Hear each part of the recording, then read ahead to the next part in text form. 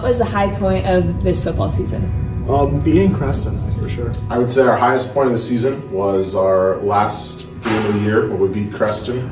Our last 3 weeks, we came up with 2 wins from Saydel and Knoxville, so we were like really hyped up to go play the last team, Creston, and we got 3 wins in a row, so that was probably the highest point in our season. What was the low point of this football season? Losing against Kemper Catholic. Probably when we came off losing our homecoming game, we were pretty down about that because we wanted to win homecoming. I would say a low point in the season was our game against Harlan. We struggled greatly, had a couple injuries, and didn't get the result that we wanted. Went back the next week to play Harlan, the #1 team in the state, and we didn't do very good that game either, so it kind of brought our mood down a little bit. So.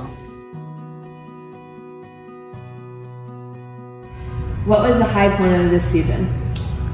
Making it to state. The high of the season was our Harlan meet when we all here. I'd say the state meet. It was a lot of fun going to that, driving the fun bus through puddles, and then 2 all-staters and 4 people.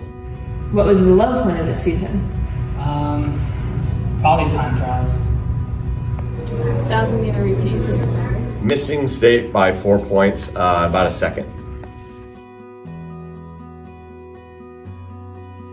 All right, what was the high point of the season?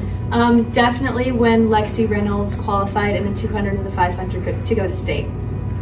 So high goal swim was sending Lexi to state in both events.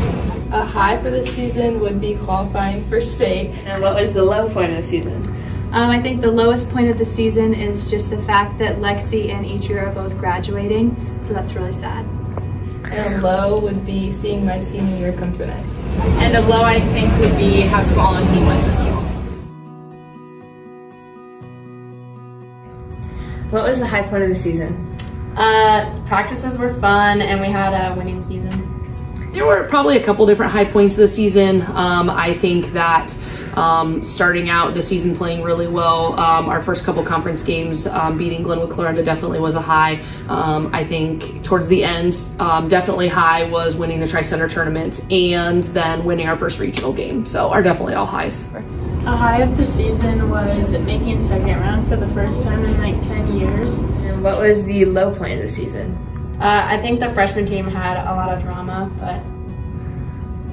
And a low of the season was not receiving as much positive feedback as we had wished during rough times in the season. Losing our last conference game to St. Albert in 5, we had beat them previously at our tournament, and so we kind of came in with a little bit of confidence and didn't play super well, and so finishing out our regular season, in our conference with a loss was probably, not exactly the way you want to finish your regular season. So.